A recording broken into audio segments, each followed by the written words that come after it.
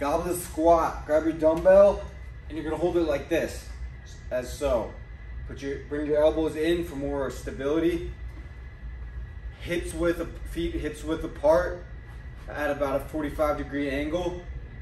Show you a side view what that looks like. I want you to concentrate on knees out and glutes back. Drop into the position.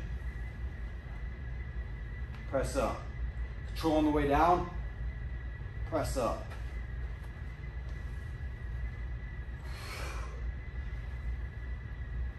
The path of the dumbbell should be straight up and down.